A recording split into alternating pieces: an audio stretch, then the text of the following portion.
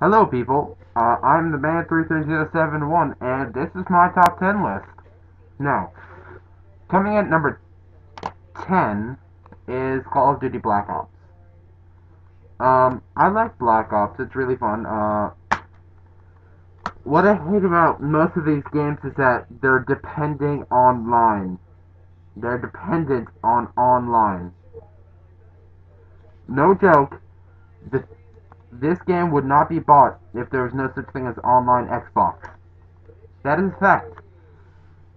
That is definitely a fact. But let's see. Without online, Black Ops would not exist. I mean, the campaign is fun. Combat training is fun, but I've heard that most people who've played it dislike it. I play it. I like it. I've seen people rage about it. I've heard people rage about it. Um, Currently it's in my system. Choose not to grab it. It's not there. And this is my number 10. Here's my number 9. Number 9 is Universe at War. Now, this is a strategy game. A real-time strategy game. Now, what that means, for some of you people who are just playing Black Ops all the time, now this means that this means war. Literally. You build armies, you build giant machines, you build structures, defenses, towers, everything you could think of, you build. And that's why this game is fun to me. I like strategy games. This game is one of them, and I truly like it, but I choose not to show it. What is it? If anybody has a copy of this, I would love to play with them online. My gamer tag is theman555, and you can find me usually playing Black Ops / Halo. Next, it's Halo Wars. Don't have the actual copy. This is just a blank representation of what it was / is. So, Halo Wars, what can I say about it? It's again a real-time strategy game where you build units, destroy units, build towers, defend towers, but they do it simpler. They make it simple because they're trying to make it just for the Xbox. Universe at War is actually meant for the PC. Halo Wars is different. Halo Wars actually goes before Halo 2, or before even Halo 1. It goes prior to that. It goes to where they just attack Reach, and it's a totally separate storyline. There's Spartans. Okay? So, yeah. Nothing else to say about it besides it's Halo Wars. Next is a fun PS2 game, or PS3 game. It's called Little Big Planet. Again, don't have the copy with me. Little Big Planet, what can I say? Little Big Planet is super fun. I have quite a bit of friends at school who like to play it. I personally like to play it. Give or take, it's rated E. And this game shows that not all fun games are rated M. You hear that? Not all fun games are rated M. Okay? You don't need to be rated M. I don't care for rated M games. So that's beside the point. So, going on. The next game that I think is fun is Portal 2. Again, don't have the actual copy. Portal 2 is a puzzle game. It's considered a puzzle game. I like it.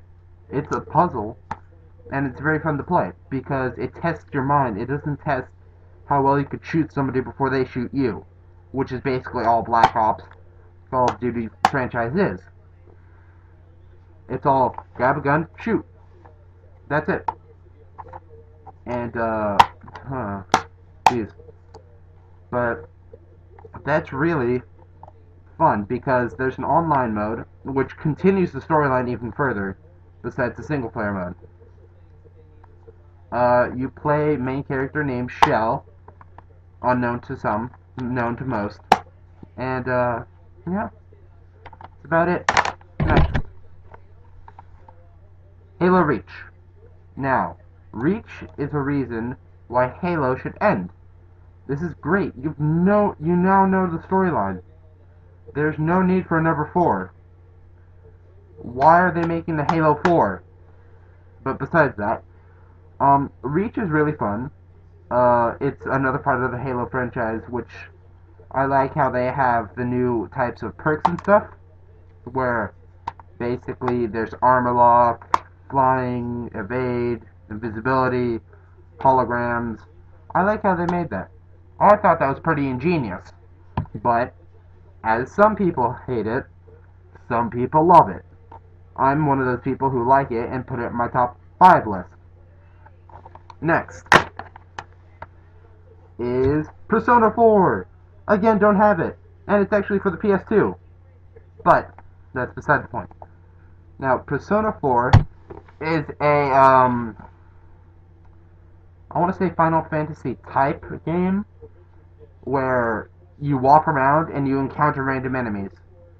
Where the random enemies will attack, you'll be in a squad of 3, 4, 5, whatever the squad's in. Thing is, you don't actually, like... I like the art style. The art style is really fun, and the art style... I like the art style. It's anime, basically. It's basically a small anime show, which is good and bad, because, I don't know, some people hate it, some people like it. I personally like it, and I want to buy it. I actually don't have Persona 4, which, is quite amazing, because I talk about it. What's next? Let's see. Number 8. Castlevania. Don't have it, because it's an arcade game. But, besides that, Castlevania Harmony of Despair. Now, I'm a Castlevania fan. My friends are Castlevania fans. And, personally, I like it. The songs are great. I'm gonna put a little audio clip right here.